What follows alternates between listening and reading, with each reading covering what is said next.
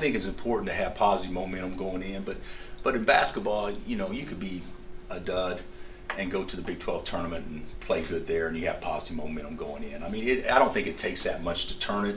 I just know the longer you go with, the longer you can extend your momentum is obviously best for your team, and the shorter you can stop a negative momentum obviously makes it easier and is best for your team. But you know, if I'm not mistaken, we went over there to the tournament and Baylor beat us up pretty good in the second round, and that team goes on to the finals. So I don't know if there's a true correlation between the appearance of being hot at the end and actually that extending.